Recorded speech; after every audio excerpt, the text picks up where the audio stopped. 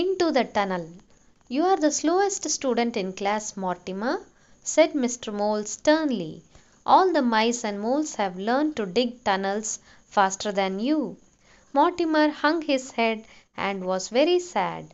If you don't dig fast, the owl or the cat will get you, added Mr. Mole.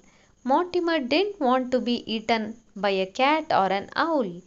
He simply had to learn to dig faster.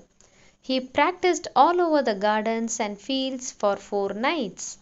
Farmer Jones and Mrs. Jones were horrified when they found that the cabbages and carrots and potatoes were all dug up.